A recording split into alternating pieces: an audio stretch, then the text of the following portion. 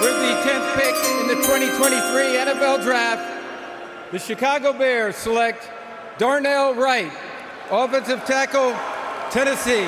Who the heck are you? What are you talking about? I'm Santa Claus. No, you're not. Welcome to Growl. I'm Gage, your host for Bears and NFL News, and welcome back to today's video, Growl episode 28.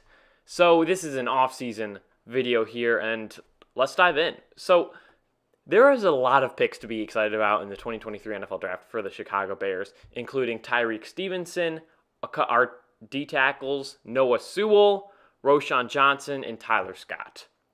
And slowly but surely, Poles is building a super team.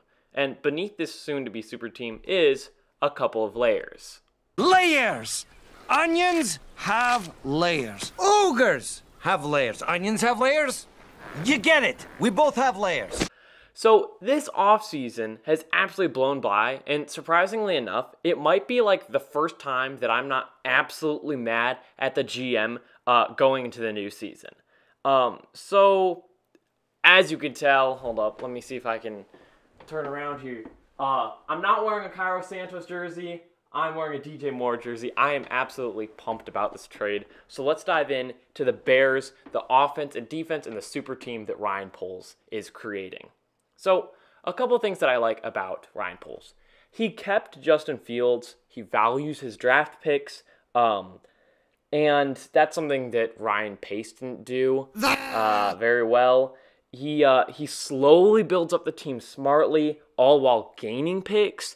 As well, he doesn't keep old players, which is a good thing to see in our GM. And he seems to be a really good drafter and finding diamonds in the rough like Jack Sanborn. Fields has a lot of potential this year and a lot of eyes on him, especially since Poles decided to keep him. And it all begins with Justin Fields. We already addressed him and how I do believe in him as a player. I 100% believe in his abilities as a passer, cue the clip, and obviously a runner.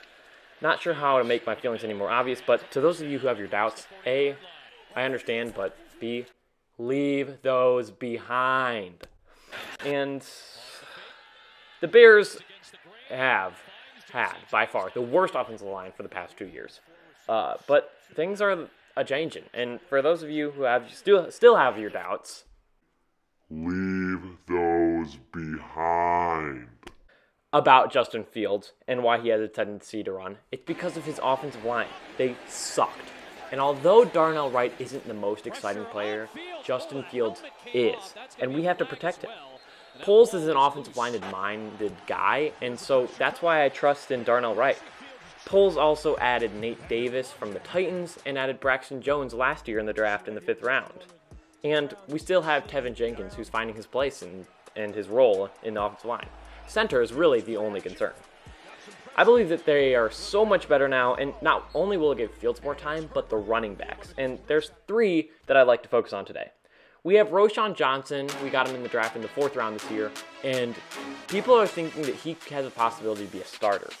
Khalil Herbert, he was, in my notes I have here that he was a 1st rounder, but that is not true. I'm not sure where that information came from, but he was drafted in 2021. I think it was 5th or 6th round.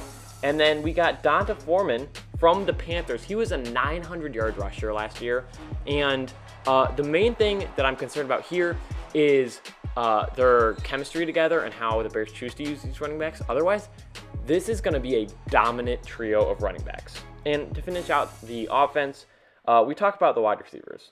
We got DJ Moore from the Panthers. I did a whole video on that. You guys know that he's really good. Poles got him in the trade for the 1st round pick.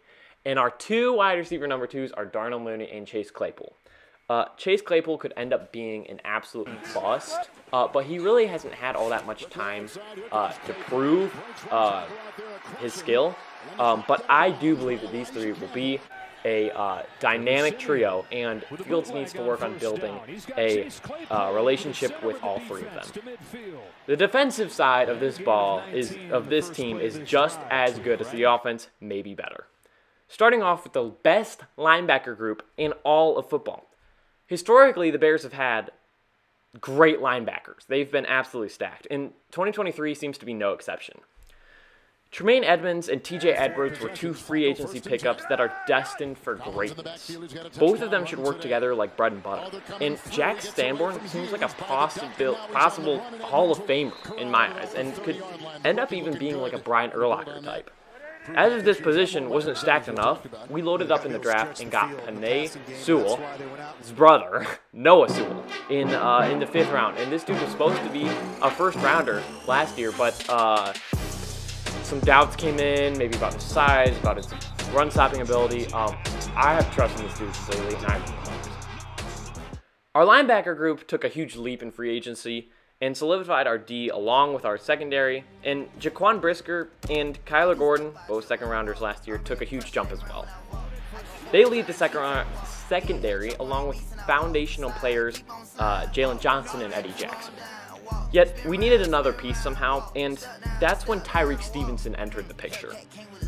Poles pulled another genius move and drafted a dog of corner in the 2nd round to play along Jalen Johnson and Kyler Gordon. He played at Miami, just like a fan favorite that I'm thinking of. He led the NFC in both kickoff returns and punt returns. And the Colts have had a hard time all season covering kicks. It's Hester trying to work it back to the middle.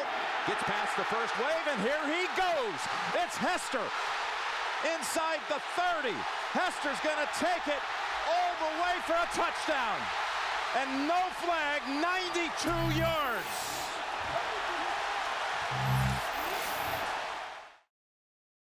The D-line.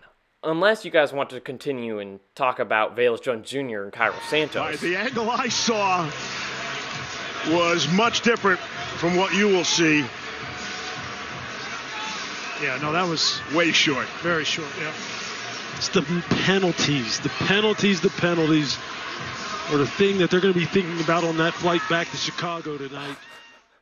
But the Bears acquired DeMarcus Walker from the Titans and added Gervon, Dexter, and Zacch Pickens, I believe in the 3rd and 4th round. And all in all, the Bears have an incredibly solid team. They're working on building it up, and honestly, I expect Poles to continue working on this, as he has 2 very solid first-round draft picks next year to start off the team. And my projection goes that we will be a wild card team next year behind the Lions. But this is something to be scared about for the rest of the NFL. The Bears are building a super team, and they need to be stopped. Continue to be excited, Bears faithful. Thanks, and I will see you next time on Growl.